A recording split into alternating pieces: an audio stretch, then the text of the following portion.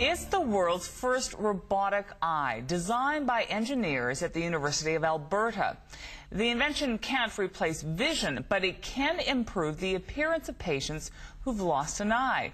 This artificial eye looks real, and it picks up brain waves to move in sync with the other eye. Remarkable to watch. Max Mung is the lead engineer on the project. He's the director of the Advanced Robotics and Teleoperations Lab at the University of Alberta.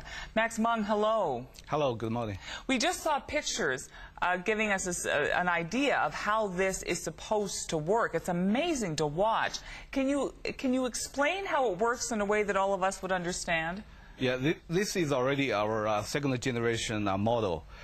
First generation was a little bit primitive, which used a array of sensor mounted on the eye glass frame to pick up the eye movement and then transmit that signal to the artificial eye to move accordingly. And this second generation, we used the we call it the EMG signal, which is the signal you pick up from both sides of your head, which basically tells you the electronic potential difference. As you move the eye, that signal is going to change. But that signal is very tricky to use. So we have to use some advanced digital signal processing technology to use that signal, develop a pattern, map the signal pattern with the natural eye movement.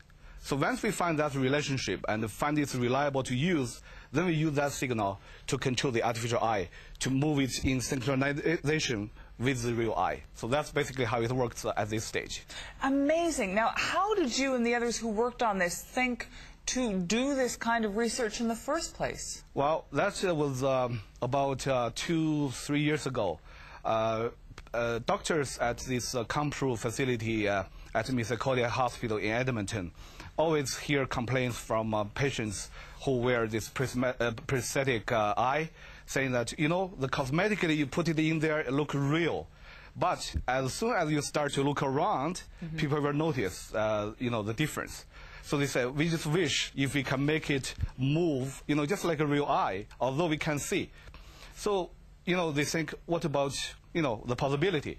So we get together with people from electrical and computer engineering, mechanical engineering, rehabilitation medicine, and the doctors at Compro. We get together, we talk, you know, is it possible to do something like this? We said, well, we can always try. So we started from a very small seed fund provided by the hospital, and we started to, you know, explore, see if we can do.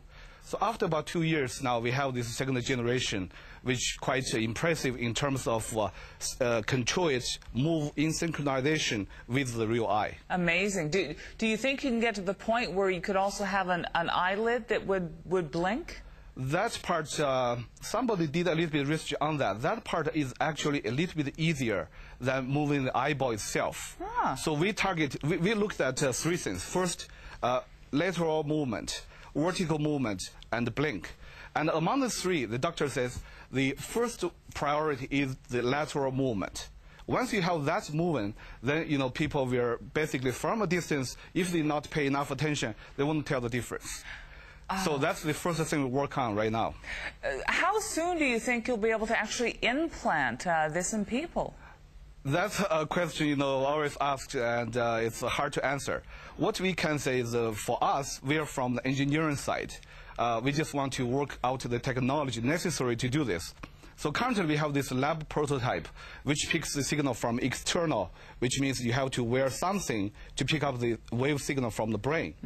The next step, what we want to do, is to work inside the eye socket. When you have the eye removed, then you have a socket to work with.